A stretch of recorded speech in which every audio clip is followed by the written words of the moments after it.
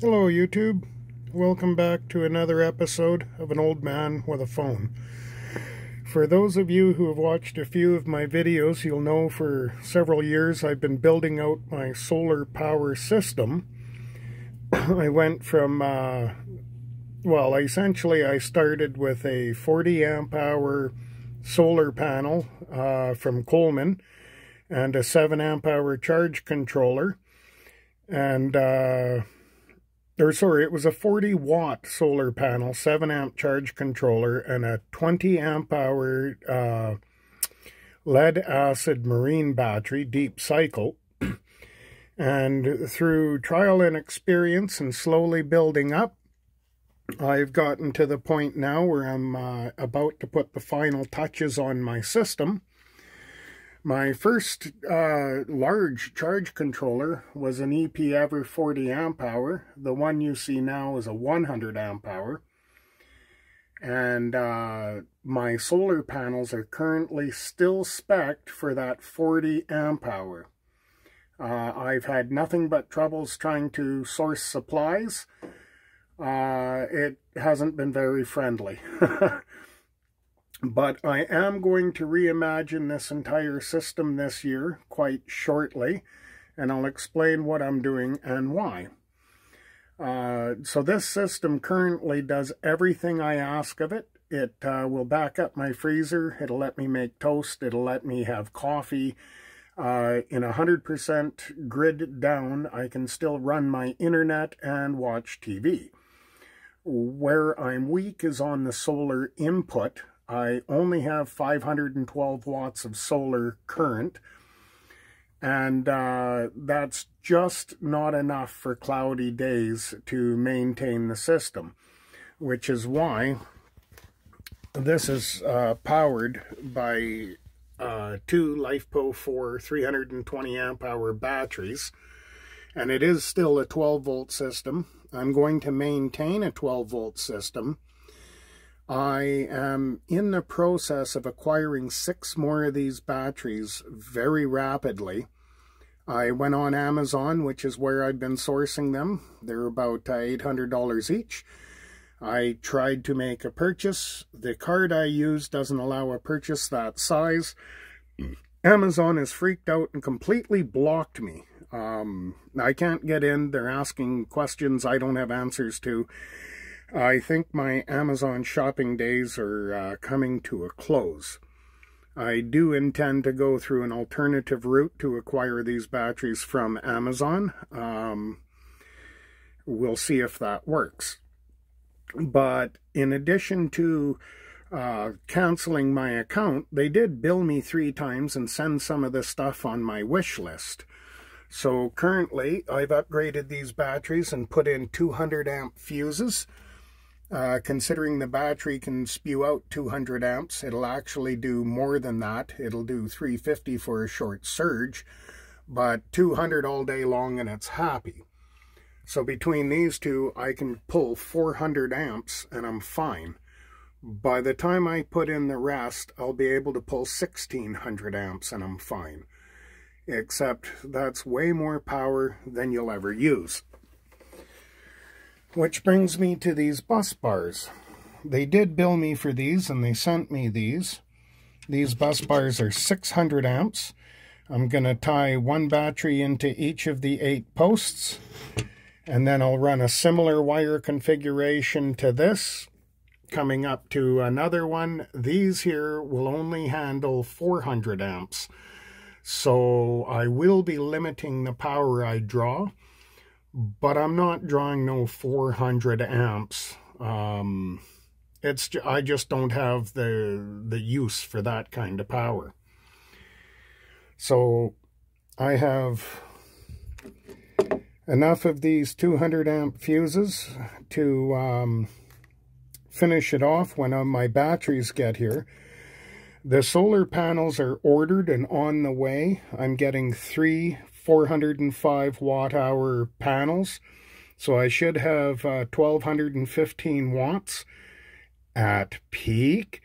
I'm actually going to have closer to 900 to 1,000 watts on average, which should be just fine, I think.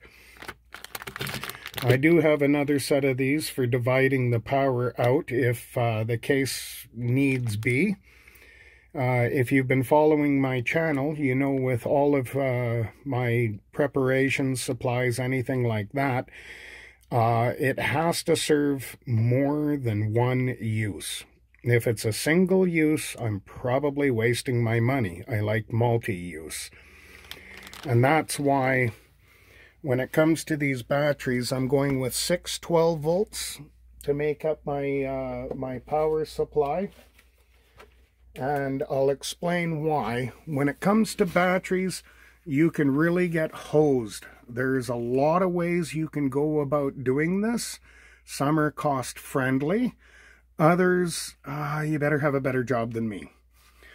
So with these batteries, I'm buying 8 320 amp hour batteries. It's going to come to a total of $6,400. Whereas and that will allow me to make up a 48 hour or 48 volt, 640 amp hour power cell. Now, if I were to buy the server rack 48 volt batteries, they're about 100 amps at 48 volts, and they cost close to $2,000 each. I would need $12,000 worth of server rack batteries versus $6,400 worth of these. With server rack batteries, you're 48 volts, that's it. With these, I can be 12, 24, 36, or 48 volts and just roll on. At 48 volts, I'll be able to, through this charge controller, bring in as much as 5 kilowatt hours of solar. But at 12 volts, I'm only going to get about 1,200 watts worth of solar. And I'm quite fine with that. I think that's enough. In addition to that purchase, this was one of the items that came in, a PV combiner box with a lightning arrestor and surge protectors. So I had to go ahead and install all the wiring into this and get it all connected proper. You'll just be putting your positive and negative into here from your solar panels going into your charge controller. And then I'm going to run a thick wire from here going straight to a ground stake. This will allow me to tie in 4 sets of panels.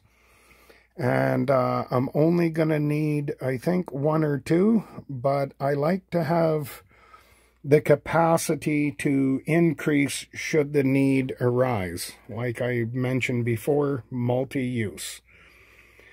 In addition to that, this charge controller is capable of sending a signal to my generator to turn it on when the batteries are weak, and another signal to turn it off. The generator I have is capable of receiving said signal. However, I didn't own any way to get the power from the generator to the battery. And Amazon Claus brought me this and billed me handsomely. This will run up to 85 amps. It is made for the LiFePO 4 batteries. It has a, trying to hold the phone here. You just kind of dial up and down how much amperage you want. I find running this at about between 50 and 55 amps is good. As I turn up the amperage, you can see from the heating on the negative wire, it started to melt this case a little. That's why these are off, was testing this out. But as I turn up the amperage, I'm melting this, and the reason being is these little cables really can't handle that high of an amperage. But with the way they connect, I can always change them out for a 100 amp cable, and I will be just fine. So early 2025, what we're hoping to achieve is an 8-pack of batteries instead of 2. 3 405 watt solar panels in my array. As for the two I'm currently using, I'll probably take them down and put them away, or I might plumb them in differently, put my 40 amp hour back up here, and plumb the two charge controllers together so that there's a slave and a master, and then I'll be able to push 140 amps into the batteries with no problem, and that would be a substantial amount of power. As for this board, the whole thing's got to get more or less taken down. I want to clean up the wiring a lot. I'm going to move the power inverter so that it's more out of the way and takes up less real estate on the board. And just kind of reimagine how I do this to make it a little bit neater, a little bit cleaner, and a lot easier for me to work with. Aside from that, that's all I have for you today. Thank you very much for watching. Do hit me up in the comments. Give me your thoughts and opinions. Please keep it polite. Thank you for watching. Have a great day and Happy New Year.